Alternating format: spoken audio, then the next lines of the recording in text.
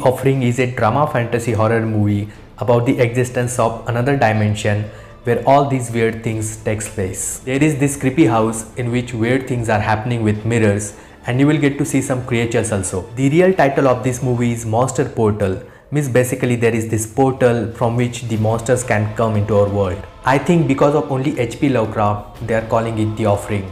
I found this movie slow and boring, and the direction is also not up to the mark. The acting performances are also not convincing. It feels like the actors didn't even want to be there. The first act is at least watchable, then the second act is very bad, and the third act is awful. It has some good practical effects, but the computer visual effects are very bad. The production design is very dull, and the cinematography is also below average. All creature effects you have already seen in the trailer. You will not get to see anything new in the movie. The screenplay is slow and boring, and there is no character development. So guys, overall this movie is not worth of your time, and I'm going with 2 out of 10. And thank you so much guys as always for watching. You can subscribe to this channel if you think that this video was helpful for you. And let me know in the comment section what do you think about this movie.